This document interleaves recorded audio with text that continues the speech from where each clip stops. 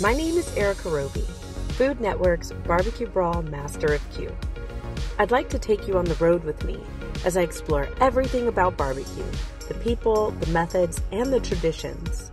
Join me on my new YouTube series, The Pit Stop with Blue Smoke Blaire. Sometimes it really takes two to make a thing go right, and that's just what's happening at Gatlin's Barbecue with Greg Gatlin and Michelle Wallace. And I think it's just one of those things where it's like, how did this even happen? How did this start? I mean, this is so amazing and everything is just so perfect. It literally is perfect.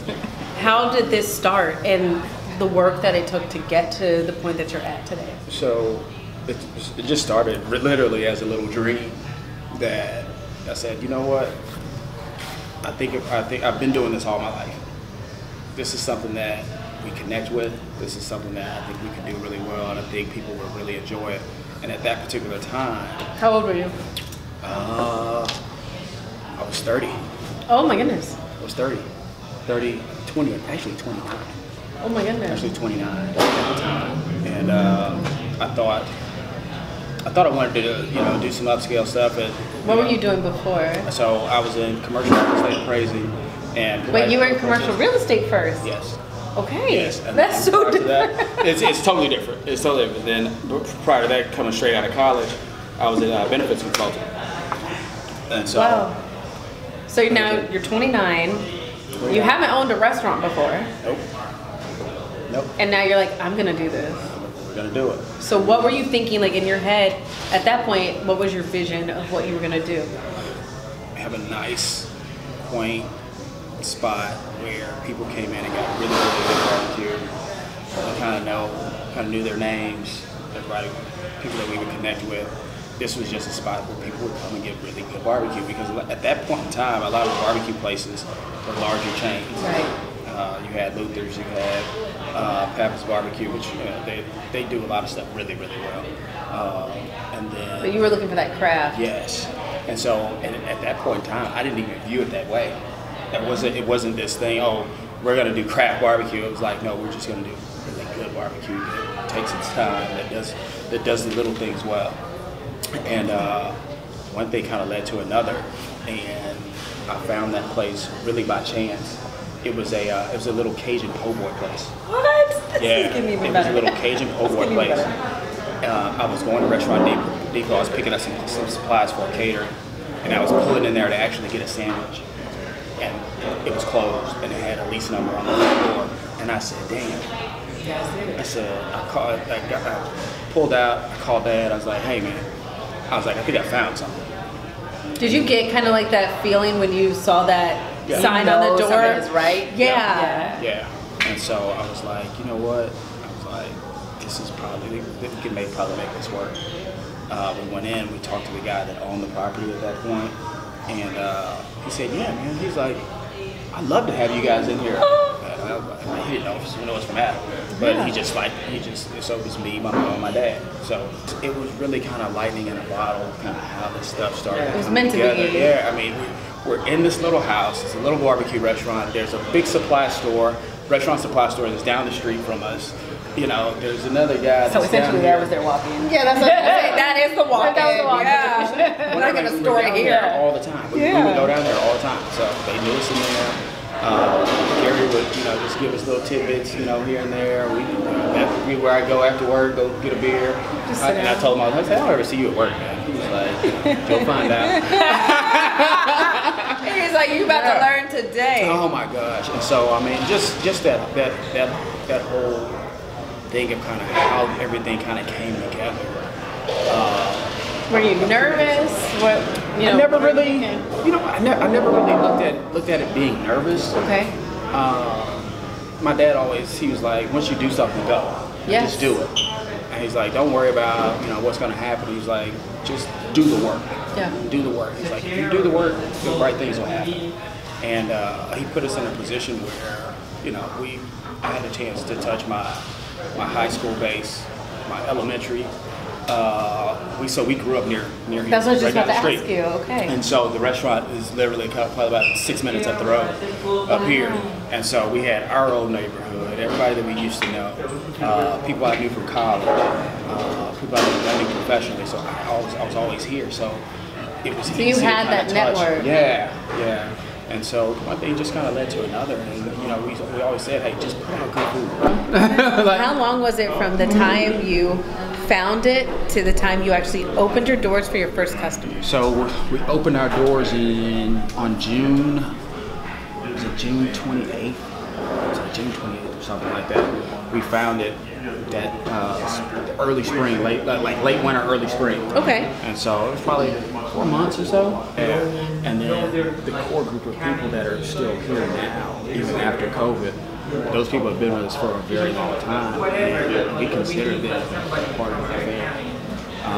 When Michelle came on, I let her know, like, hey, this is a very family-oriented deal, and you know, she had come from a corporate environment, and so you know, just transitioning from that, her personality lended her to being here. Yeah.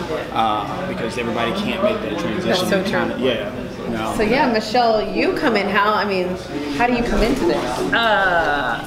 Like that. It's like that. Understandably, because I cooked professionally prior to this, so that was never the issue for me. My skill set, what I already knew. At this point, I've been in restaurants for 20 years, maybe. Yeah, you're like, I can do it. So, but I never worked for a family-owned thing. So, understanding the position of, you know, Greg and his parents, and you know, their connection with the food, them trusting me, was a big thing. You know, you know, because those recipes were close to their heart. And that's why I was saying earlier, you know, to be able to add to it some things, or to suggest to take away some things. You know, I mean, it has to be nervous walking into a family business with absolutely. Generations, absolutely, and being like, trust me with your legacy, right? Absolutely. That, and then also, will you allow some space for me to say, hey, you know, I think we can add this, and then have my voice within the family, within the legacy, within you know, the Gatlin's BBQ brand. And how long has it been? What, 5 years? 6? Going on 6 years, maybe? Oh, you in? Yeah. Right at 5 years. And so, you know, I tell people all the time, you know, Greg was gracious enough to share his stage. You know, I could totally just be somebody who's just still in the back, you know, doing whatever, you know, he tells me to do, but he definitely gave me a little bit of space to shine, and, you know, I still had to perform, but, you know, at least he gave me the opportunity to shine, and I think it's been good for us both. I know that you are freaking amazing. So to know that like two amazing people came together, and you're producing, I mean, it's out of this world. Thank you. And that you're doing it in a huge city. And you're just shining. You are shining all around, and you're a star. I love you. I've always loved you. I've always been a fan of you, and now I'm a fan of you.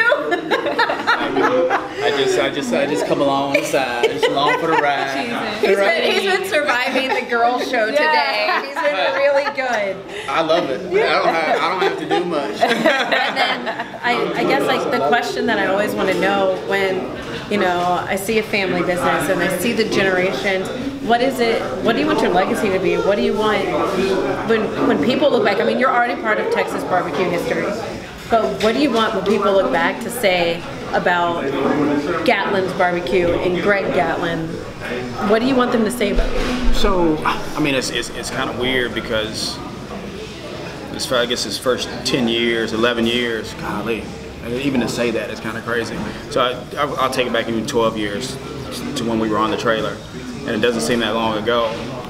It was kind of a situation where, hey, I'm gonna make a living right now, and then you kind of start getting into it, and you're just running, you know, and then you start to see some successes of some particular things, and like people ask all the time, you're on so much different stuff, and I was like, honestly, man, I don't even count it. Like I don't think about it because we're in the moment of it all the time. And so when I sit back and I kind of think about the next 10 to 11 years, it's more so, okay, we've kept a consistent product. Right. We've kept a consistent environment.